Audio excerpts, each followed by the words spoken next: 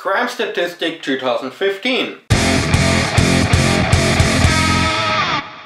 Welcome, ladies and gentlemen. The world ain't a safe place, and there's crime out there.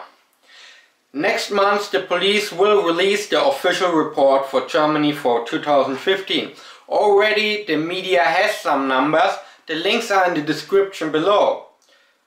What can I say about the crime? All in all, from 2014 to 2015 crime did rise for 4.1%.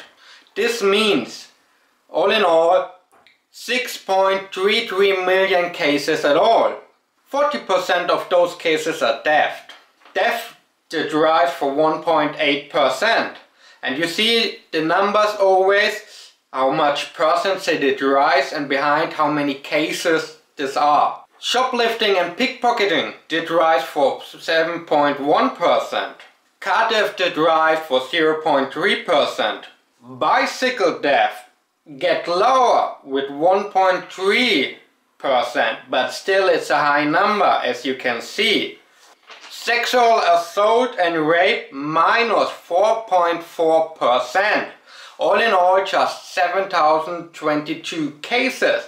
So not a lot of sexual assaults and rapes happen in Germany, even including the New Year's attacks and the migrants or the refugees already there. But who knows what will be in 2016. Burglary plus 9.9%. This means every 3 minutes there is a burglary happen in Germany. And this is one of the major issues we face in Germany at the moment. Even in my small, more rural town area, it's very common that you hear about cases, and I know even some cases where they broke into the houses. So, and who are committing those crimes? It's Eastern European gangs, mostly from Georgia, 40% of them from Georgia. Then from the Western Balkan states and from the Maghreb areas. Those are mostly the offenders.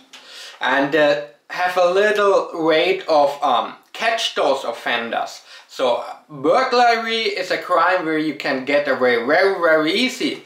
And this has several reasons. Because we have 16 states in Germany and every state has its own police. And the different police states or the state polices do not all share the information.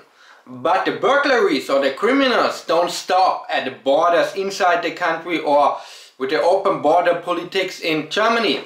And it's also a fact that many Georgian guys from Georgia or from the Georgian mafia are moved in with the refugees.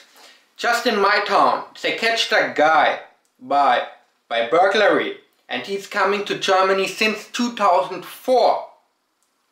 So he's coming every year or almost every year, apply for an asylum seeker. In this meanwhile he gets some money and some accommodation, and then he commits crimes for his gang. How to deal with such a situation when you have those die-hard criminals that have a very antisocial behavior? Should you send them to prison? Maybe bring the death penalty back? What are your opinion about such die-hard criminals that are a threat for the public safety? All those numbers give not a really idea about how the living situation is at all. When you see that burglary did rise for 52% from 2005 to 2015, it's a giant rise. But there are some numbers, a Germany map, where you see burglaries. Where the red areas, the more red is, the more burglaries there are. Then you see the violent crimes, it's the same. The more red, the hot spots.